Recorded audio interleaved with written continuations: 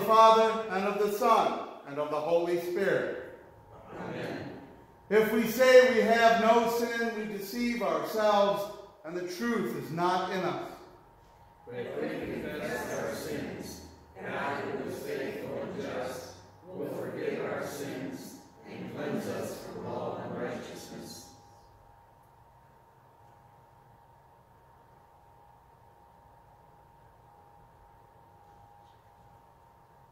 Let us then confess our sins to God our Father. Most merciful God, we confess that we are by nature sinful and unclean. We have sinned against you in thought, word, and deed, by what we have done and by what we have undone. We have not loved you with our whole heart. We have not loved our neighbors as ourselves. We justly deserve your present and eternal punishment. For the sake of your Son, Jesus Christ, have mercy on us. Forgive us, renew us, and lead us, so that we may delight in your will and walk in your ways, to the glory of your holy name. Amen. Almighty God, in his infinite love, has had mercy on us, and sent his only begotten Son into the flesh to bear our sin and be our Savior. Therefore, in the stead and by the command of my Lord Jesus Christ, I forgive you all of your sins in the name of the Father, and of the Son, and of the Holy Spirit. Amen. In peace, let us pray to the Lord. Lord, have mercy. For the peace from above and for our salvation, let us pray to the Lord. Lord, have mercy. For the peace of the whole world, for the well-being of the Church of God, and for the unity of all, let us pray to the Lord. Lord, have mercy. For this holy house, and for all who offer here their worship and praise, let us pray to the Lord. Lord, have mercy. Help, save, comfort, and defend us, gracious Lord. Amen.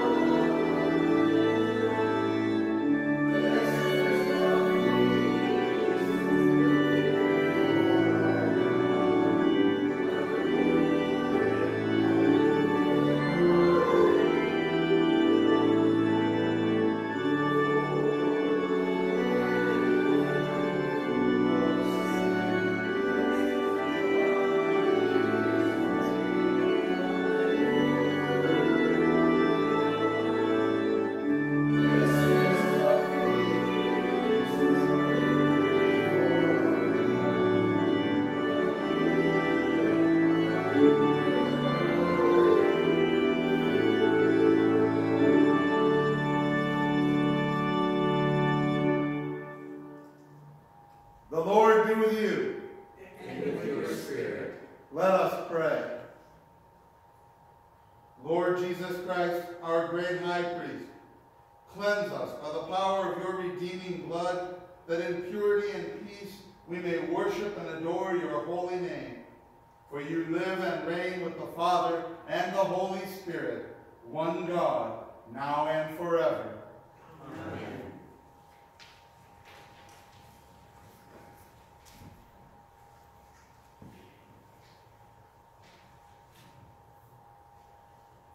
Our first reading comes from the book of Deuteronomy, the 6th chapter. Now this is the commandment, the statutes and the just decrees that the Lord your God commanded you to teach you, that you may do them in the land to which you are going over to possess it, that you may fear the Lord your God, you and your son and your son's son, that keeping all his statutes and commandments which I command you all the days of your life, and that your days may be long. Hear therefore, O Israel, and be careful to do them, that it may go well with you, and that you may multiply greatly, as the Lord your God, the God of your fathers, has promised you, in a land flowing with milk and honey. Hear, O Israel, the Lord our God, the Lord is one. You shall love the Lord your God with all your heart, and with all your soul, and with all your might. And these words that I command you today shall be on your heart. You shall teach them diligently to your children. You shall talk of them when you sit in your house, and when you walk by the way, and when you lie down, and when you rise. You shall bind them as a sign on your hand, and they shall be as frontlets between your eyes. You shall write them on the doorposts of your house, and on your gates. This is the word of the Lord. Thanks be to God. Our second reading comes from the Epistle to the Hebrews, the 9th chapter.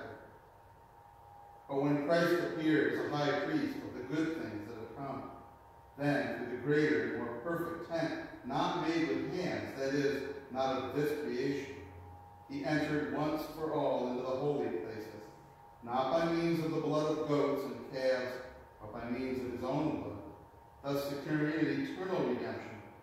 For if the sprinkling of defiled persons with the blood of goats and bulls and with the ashes of a heifer sanctifies for the purification of the flesh, how much more will the blood of Christ, who through the eternal Spirit offered himself without blemish to God, purify our conscience from dead works to serve the living God. This is the word of the Lord. Thanks be to God. Please rise as able.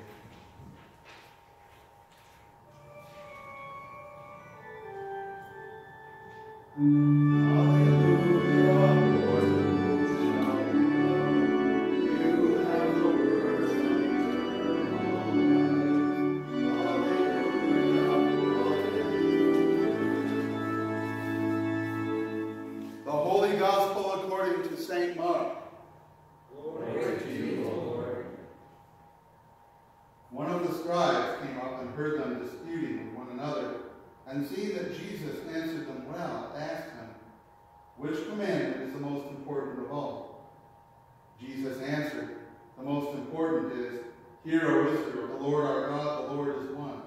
And you shall love the Lord your God with all your heart, and with all your soul, and with all your mind, and with all your strength. The second is, you shall love your neighbor as yourself. There is no other commandment greater than these. And the scribe said to him, You are right, teacher. You have truly said that he is one, and there is no other besides him. And to love him with all the heart, and with all the understanding, and with all the strength, and to love one's neighbor as oneself, is much more than all whole burnt offerings and sacrifices. And when Jesus saw that he had answered wisely, he said to him, You are not far from the kingdom of God. And after that, no one dared to ask him any more questions. And as Jesus taught in the temple, he said, How can the scribes say that the Christ is the son of David? David himself, in the Holy Spirit, declared, The Lord said to my Lord, Sit at my right hand until I put your enemies under your feet. David calls him Lord, so how was he his son? And the great throng heard him gladly. This is the gospel of the Lord. Praise to you, O Christ. In the name of our God, the Holy Trinity, we confess our faith. I believe in one God, the Father Almighty, maker of heaven and earth, and of all things visible and invisible, and in one Lord Jesus Christ, the only begotten Son of God, begotten of his Father before all worlds, God of God, light of light, very God of very God, begotten and not made, being of one substance with the Father, by whom all things were made, who for us men and for our salvation came down from heaven, and was incarnate by the Holy Spirit of the Virgin Mary, and was made man, and was crucified also for us under Pontius Pilate. He suffered and was buried, and the third day he rose again, according to the Scriptures, and ascended into heaven, and sits at the right hand of the Father.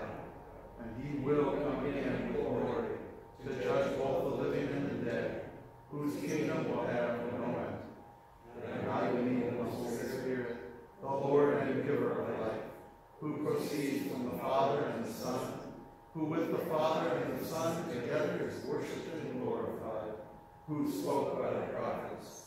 And I believe in one holy Christian and apostolic church. I acknowledge one baptism for the remission of sins, and I look for the resurrection of the dead and the life of the world to come. Amen.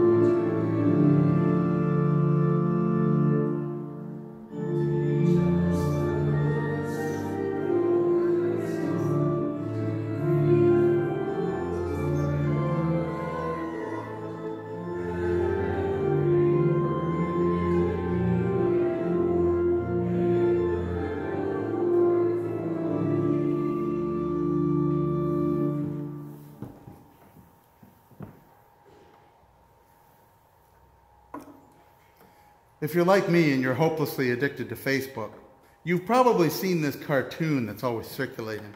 From The Wizard of Oz, when Dorothy is speaking with the Scarecrow, she asks him this question: how can you do so much talking without a brain? To which the Scarecrow says, oh, there's a lot of people without a brain who do a great deal of talking. This is most certainly true. I was thinking of that reading our gospel text. Jesus has high praise for the scribe in the text. Most importantly, higher praise than he's given to any of his 12 apostles regarding their understanding of Scripture. The guy, you expect him to come up and challenge Jesus the way the adversaries have been doing. And maybe that is what he had in mind, but he's smarter than all of the people that are opposed to Jesus, and Jesus recognizes that the guy is a great deal smarter. He asks him, what is the greatest commandment? It sort of is a trick question, isn't it? If you remember your catechesis in Dr. Martin Luther's catechism, all the commandments are pretty much the same. To fear and love God, that we do not kill or harm. To fear and love God, that we do not steal. To fear and love God, that we do not lie. Always to fear and love God. Because ultimately there's one commandment. Violation of any of the commandments demonstrate that we do not fear and love God, and we do not love our neighbor as ourselves. Jesus gives the right answer, of course. The greatest commandment is the one we had read earlier in Deuteronomy. Moses repeats it. Before he gives the list of commandments, and after those 10, thousands of other rules and regulations from God Almighty, first Moses sums them up, saying to love the Lord your God with all your heart and all your mind and all your soul, and to love your neighbor as yourself. Jesus cites it, and the scribe in the text is actually excited. He says, you've spoken rightly. He's excited about it because the Spirit has been working on him through the Word. He's no doubt heard from plenty of rabbis and plenty of Pharisees and Sadducees and zealots, all sorts of bad interpretations of the Scripture. And the guy is ready to get on board with a decent one. Yes, all of those commandments and regulations over which the Pharisees obsess, with the washing of hands and of pots and of kettles and separating your dishes and all of this other nonsense of which they think your salvation is dependent upon, can all be actually summed up as simply as love. Love. Not love as the world defines it. Love as God defines it. To love the Lord your God with everything that you have and everything that you are. And to love your neighbor, at least in theory, as much as you love yourself. That's the aim of the law. It's the goal of the law. It's the positive aspect of God's law, that beautiful thing which we are given to aspire to, that the Spirit works through that word of the Lord that says, this is the truth. But this poor man has this other problem, and maybe that doesn't stand out as strongly in our text. Jesus, of course, knows what it is. Jesus tells him, you are not far from the kingdom. Let's think about that. You're not far from damnation.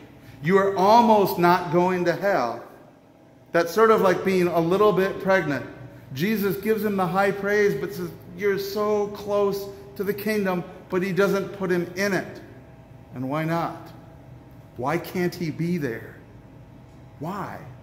The guy knows the law. He's got the summary. He understands it right. He should love, and he's filled with love and that love of God. But he reiterates something that Jesus knows immediately by knowing what he's thinking, that he's got horribly wrong.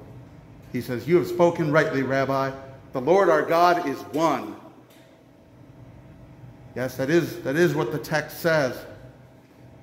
But the man does not have even the remotely an inkling or beginning of understanding the Holy Trinity, of understanding who the Holy Spirit is, of accepting the fact that when the Christ comes, even by prophecy in the Old Testament, he will be God in the flesh.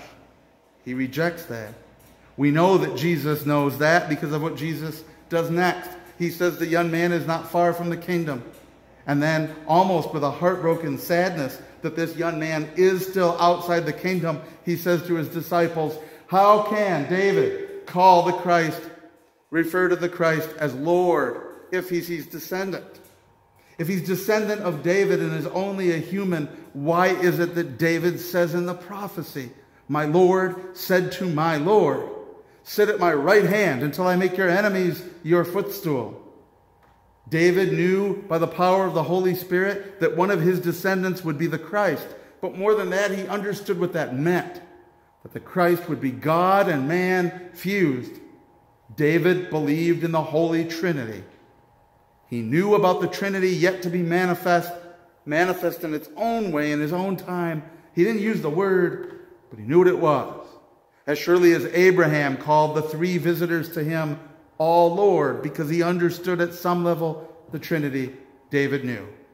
Jesus goes into this in our text, not in the sort of fumbling way it first appears, but it's because he's just met this young man who knows the word of the Lord forwards and backwards, who has a better understanding of it than the Pharisees and the other scribes around him, but he does not get the Trinity. And it puts him, however close we describe it, outside the kingdom. I want to emphasize this because this is the essence of both law and gospel. This is one of those things that it's really hard for us to accept. Oh, we don't know the guy in the text. We might know objectively and say, well, if he's that close to the kingdom, why does he have to be outside it? But when it comes to people we care about, people living now, people that are friends, loved ones, family members, people who maybe pass away outside the church, faithless by every description. And we go to their funerals and we always say the same thing. They were such great people. He was such a nice guy. And we want so much to believe that we're going to see him in heaven because he was just such a nice guy. Wonderful people die and are damned every single instant because we measure them as wonderful based on what? Our limited exposure to them in this world. Because maybe they were generous, maybe they were kind, but in their rebellion against God, which is inherent to all of us, in their faithlessness, they hated Jesus. They denied Jesus. They rejected Jesus. This is the law of God, the heartbreaking, heart-rending law that says the nicest people we've ever met, I don't know where his faith was, but picture Mr. Rogers going to hell. Picture anybody that we think of as a great human being ending up in hell. Think of Gandhi, the great peacemaker Gandhi, who was a Hindu and an idolater and had over 1 million gods. Great, wonderful people in a human sense, in a secular sense. And the harsh law of God is you are not far from the kingdom, but you're outside of it. And being outside of the kingdom means eternal death and damnation. This is the harsh truth. Jesus even feels it. Christ, God without sin, human without sin, God in the flesh, he feels it because he has anguish enough to go into it further as soon as the scribe leaves. How? How can they say that he's only going to be human, this Christ? David calls me Lord in the prophecy. Why don't they know it? Jesus in his human nature is filled with angst over the fact that this scribe who's so close doesn't get it. And he's banging his head against the table, against his pastoral desk, saying, how do they not get that the text says? If Jesus can feel that angst, then we should feel no self-doubt or self-immolation for us also feeling that angst. Good people in a worldly sense, people that we love, people that we admire, can be outside the kingdom. But the thing that's really angsty about that, the thing that should really cause us pain, is not that God is somehow unjust. Not that, boy, if only God would loosen up. If only the Almighty God would just make it a little bit easier. What about those people that are so close and yet so far away? But the bottom line is that God couldn't possibly make it any easier on us mortals. He gives the law at Mount Sinai, but even then, with all of those rules and regulations to teach us the difference between good and evil, he still makes sure he gives us the summary. Love one another. Just do it. Love God with your whole heart and love one another. That's all there is to it. Love doesn't steal. Love doesn't murder. Love doesn't lie. Love doesn't abuse. Just love one another for gosh darn its sake. And much more than that, infinitely more, he becomes flesh and dies for the sins of the world. Jesus opens the gates to eternal life for free, for nothing. There's absolutely nothing required of us to earn our salvation, to deserve it. In fact, everything about us, everything that's uniquely you and me, is in rebellion against God, hates Jesus, and rejects the cross. Jesus puts the Holy Spirit in us to fill us with things like faith and new life and passion and a desire to do good, things which are completely alien righteousness from outside of ourselves. He does it all. He does all the work entirely, all the time, and all we have to do is believe. It doesn't get any easier than the way that God made it. We look at it wrong when we look at the people we count as wonderful humans and wonder why God didn't just let them into heaven. We're putting the judgment backwards. The key is that they're guilty. All human beings are guilty. And the unbeliever is guilty of being an unbeliever, and the sinner is guilty of being a sinner. Jesus Christ could literally not have made life and salvation and eternal life and the new creation any easier than he already has. It's as simple as, here, I'm giving it out. here, take it, take it, take it. He follows us around trying to give us the gift. He sends his word and his angels and his Holy Spirit into the world and to preach, to share, to love, to reinforce, to deliver this gift of faith that pursues those people, however wonderful we count them. The unbeliever was chased their whole life by Jesus, who tried to give them gifts, and they just didn't take them. Nothing is contingent, therefore, on him. Nothing about this is harsh judgment or condemnation. It's all contingent on us. Salvation is a free gift. Damnation is entirely our fault. That is the paradox of faith. But Christ lives only to give good gifts. And this beautiful moment of this gospel text, that he is filled with angst himself because he wants the scribe to get it, because he's pouring his Holy Spirit on this scribe, and by whatever mysterious force, it's not getting through his thick-walled head and heart. Even Jesus feels the angst because it's so simple. Thank God it's so simple, because were it not by the power of Christ chasing us and giving it to us, none of us would have this gift, to be here, to be in his house, to receive his washing, his absolution, and his body and blood. All of the gifts of eternal life would be beyond us forever, except he keeps chasing us and heaping them on us, however hard we try to run away. In Jesus' name, amen.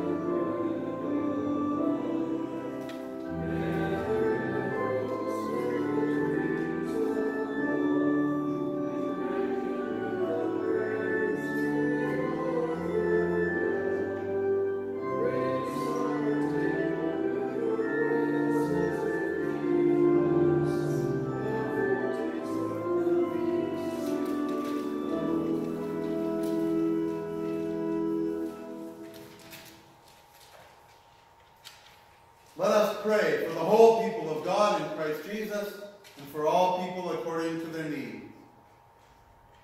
For the peace from above, for our salvation, for the well-being of the church of God, and for the unity of all. Lord, in your mercy, hear our prayer. For this holy house, and for all whom the Holy Spirit offers here in their service and praise, especially Randy and Mary, and for all the children of the church, Lord, in your mercy, hear our prayer. For the President of these United States, all our government officials and military personnel, and all rulers of all nations, that peace and the word and will of God might be on their hearts and minds, Lord, in your mercy, hear our prayer. For Matthew, David, and Carl, our shepherds and bishops in Christ, that they might be upheld by the Holy Spirit as ministers of the gospel, Lord, in your mercy, hear our prayer.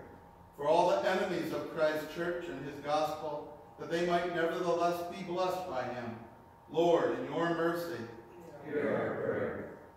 For all of the sick and the suffering in our midst, especially Ross, Steve, Kathy, Tom, David, Susanna, Kimberly, Bernie, Scott, Margaret, Abby, Ethan, Annie, Nola, Barb, Sheila, Shelley, David, Norm, Dick, Nicholas, Margie, Landon, Jim, Tabitha, Carl, Mira, Ezekiel, Rich, Patricia, Debbie, Richard, Jeff, and Rhonda. That Christ would be their good physician of body and soul in every need. Lord, in your mercy, Hear our prayer. For Louise Richardson's family and loved ones, for the sweet repose of her soul in heaven, for the Holy Spirit and holy angels to surround, fill, and be with all who mourn and bereave.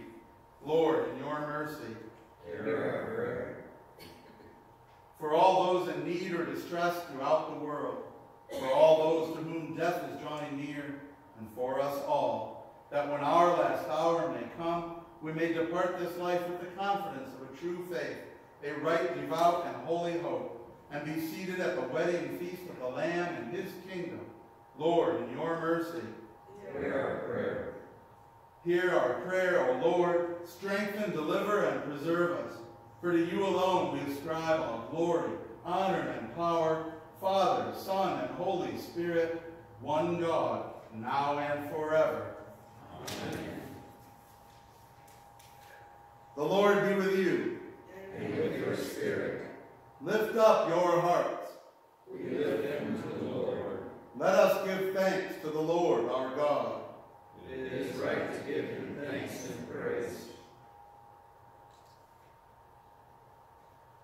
It is truly good, right, and salutary that we should at all times and in all places give thanks unto you, Holy Lord, Almighty Father, everlasting God, through Jesus Christ our Lord. Therefore, with angels, archangels, all saints, and the whole company of heaven, we laud and magnify your glorious name, evermore praising you and saying,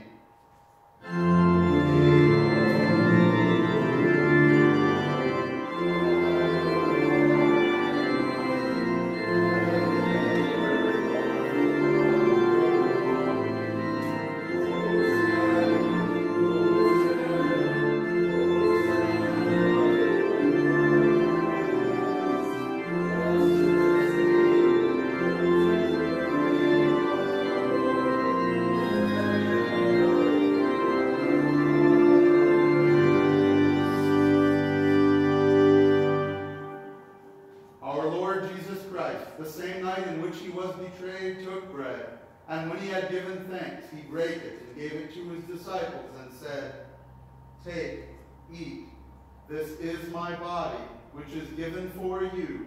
This do in remembrance of me. In the same way also he took the cup after supper, and when he had given thanks, he gave it to them, saying, Drink of it, all of you. This cup is my blood of the New Testament, which is shed for you for the remission of sin.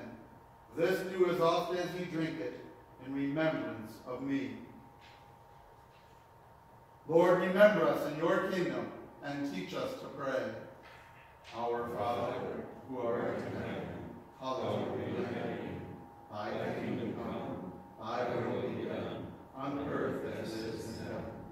Give us this day our daily bread, and forgive us our trespasses, as we forgive those who trespass against us. And lead us not into temptation, but deliver us from evil. For thine is the kingdom, and the power, and the glory, forever and ever. Amen. The peace of the Lord be with you always.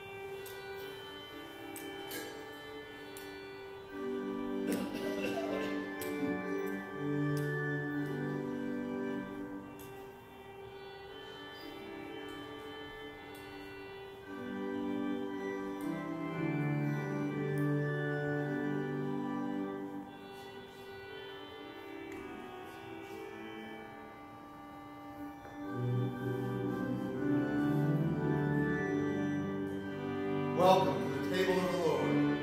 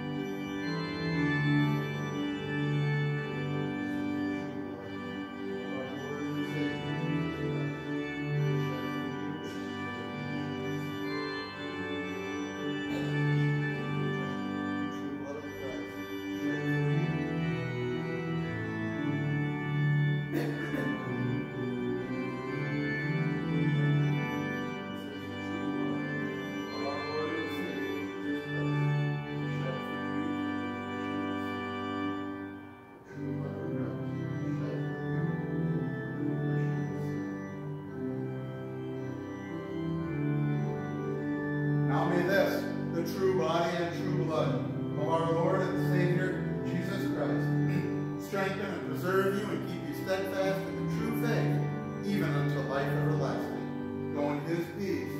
Amen.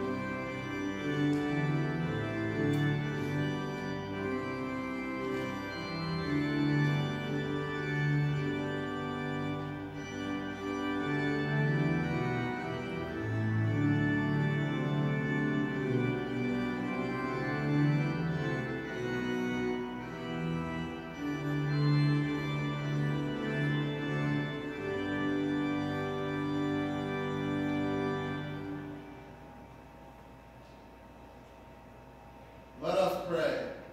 God the Father, the fountain and source of all goodness, who in loving kindness sent your only begotten Son into the flesh, we thank you that for his sake you have given us pardon and peace in this sacrament. And we ask you always to rule our hearts and minds by your Holy Spirit, that we may be enabled constantly to serve you. Through Jesus Christ, your Son, our Lord, who lives and reigns with you and the Holy Spirit, one God, now and forever. Amen. The Lord bless you and keep you. The Lord make his face shine on you and be gracious unto you. The Lord lift up his countenance upon you and give you peace.